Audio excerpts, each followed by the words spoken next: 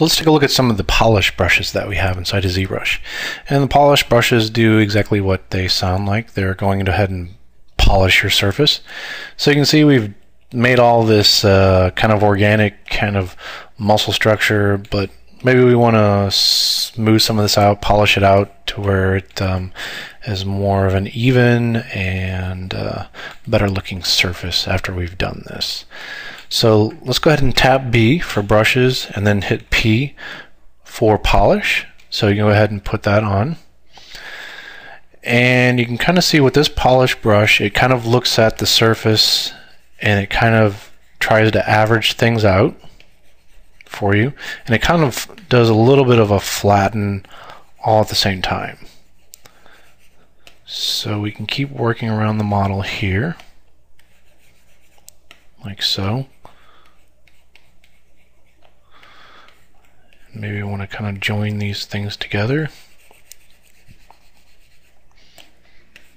So it almost kind of feels like you're erasing out detail, but I guess a better way to look at it would be is if you had a car and you had a bunch of dings in the car and maybe there's some hail damage. Wouldn't it be great if you can get out a brush and just polish the surface of your car to get it back into the original shape that it was at before it was damaged? Maybe you can kind of think of it that way. So we've polished all this out here.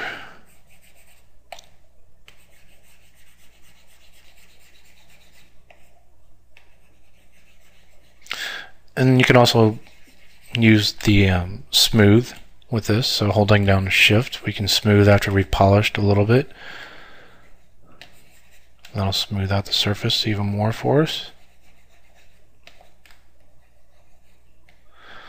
Like I was saying, this polish brush does kind of averages out the surface, but it also kind of flattens the surface as well.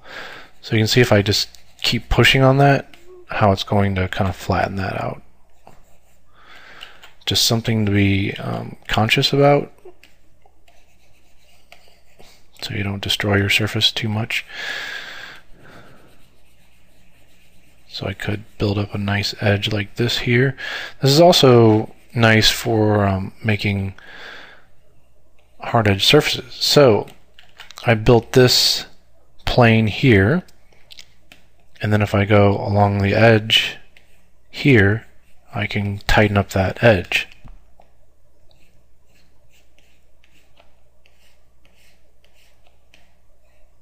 Like so.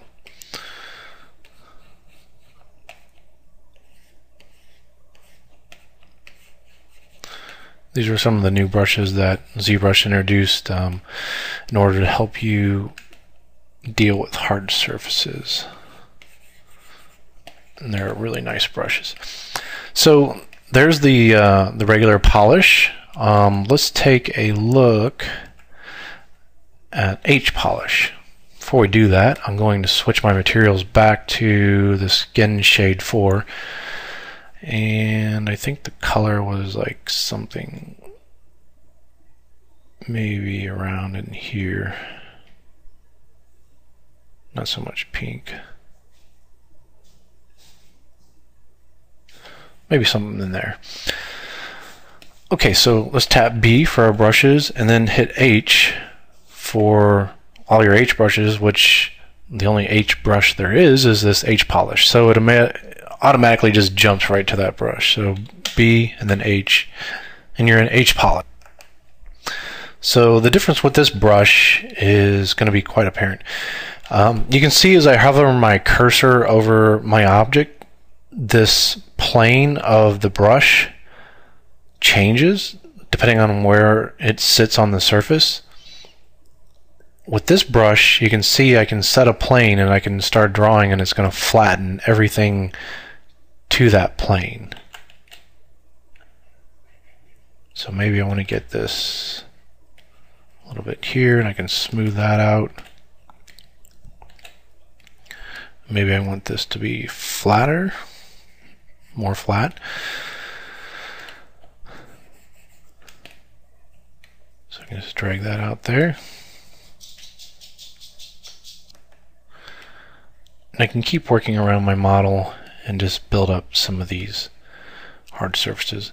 Now if your grid gets in your way and it's just kind of bothering you, just tap Shift P and that'll turn your grid on and off. Sometimes it can be a little bit annoying to see your grid drawing over the top of your model. So you can see with this brush it's really fun to just kind of make some new and interesting shapes depending on where you're at on your model. Just kind of work your way around.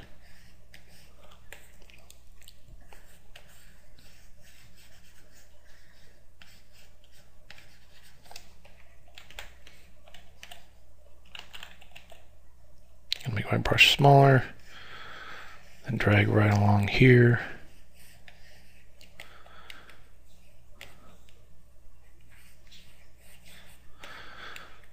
Draw up in here. So if I hit this edge and I hit this edge, you can see it's going to build up a nice crisp line for me.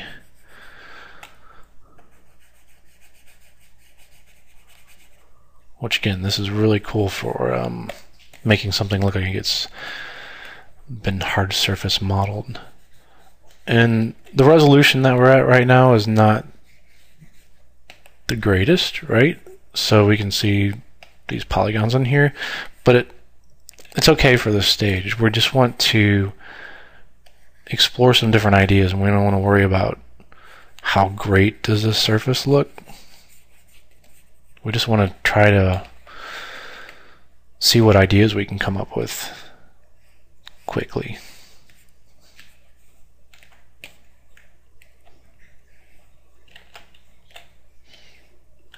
So I'm trying to get this shape going here. Maybe just a little bit of an edge.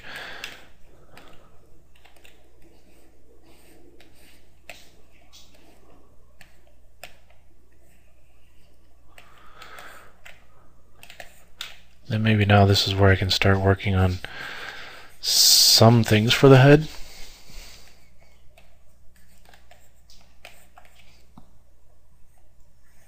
Pushing this down and kind of flattening it.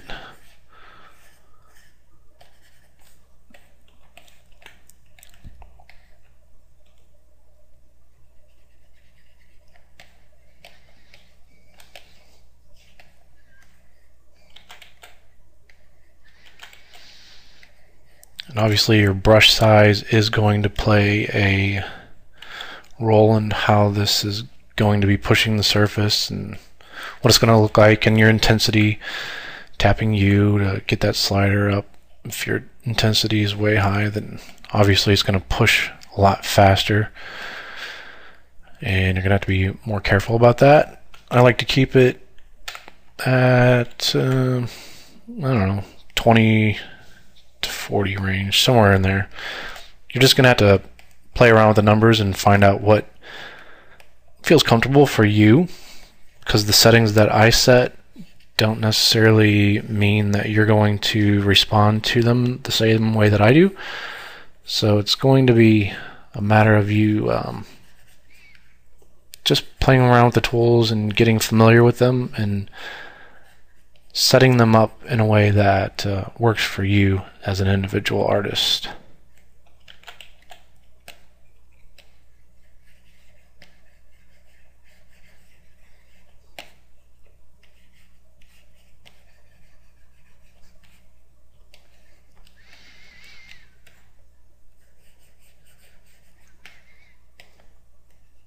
So I don't know about you, but this is just fun for me to sit there and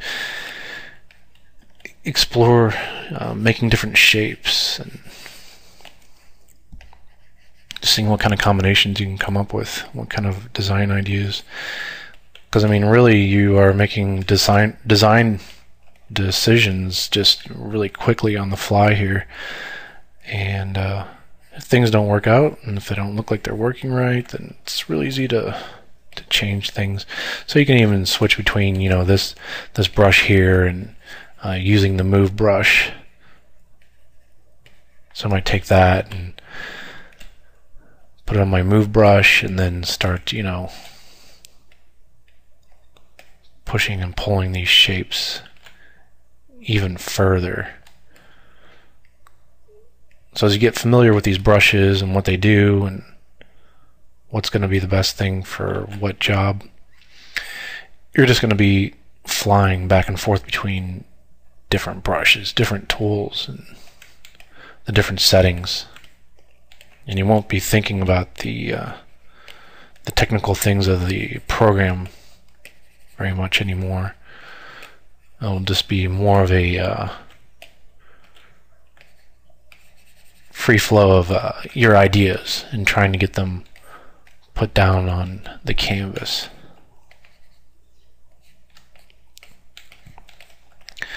So I was going to hit Shift R real quick just to see what this would look like rendered. This is the default render settings that ZBrush has set up. And if we turn our floor back on, I believe it should cast a shadow for us on the ground. Yeah. So yeah, we're starting to get some cool shapes going on here. And again, it's going to be up to you to kind of push and pull these things around to get some cool combinations. And we haven't spent a lot of time with this model yet. I think I'm about into the 20-minute mark or so if I was just fleshing out some ideas. And it'll go a lot faster for you as you become more familiar with these tools. You'll just kind of fly through this stage and have a lot of fun. And you can just crank out a bunch of different ideas and be able to show them to your art director or the client.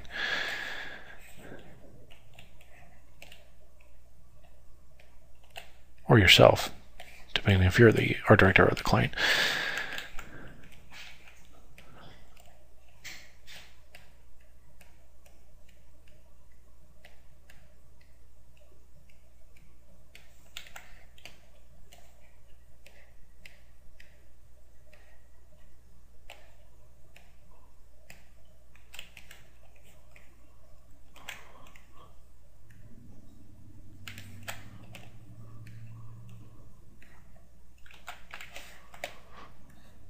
I don't know if I should pull that forward more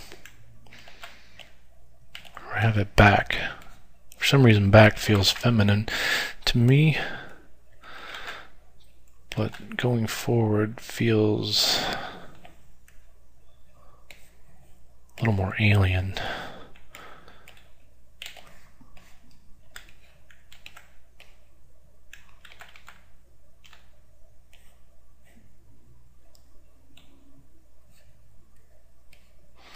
See, this is where you can spend a lot of your time just kind of trying to make these little decisions as to where you should kind of push and pull this thing. But you can see how easy it was for me to just change my mind and check out ideas and push and pull it back and forth, and depending which one you're going to go with.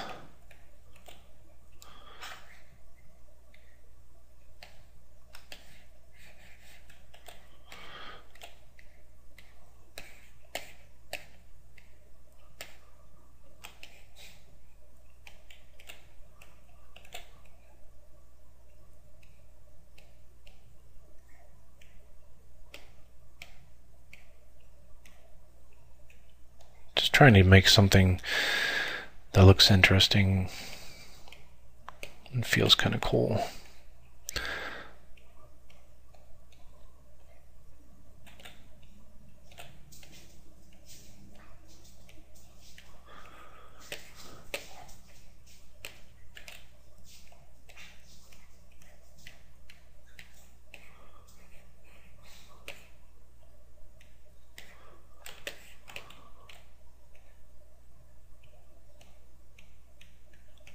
Okay, I think I'm going to move on to the next stage from here. So you can get the idea of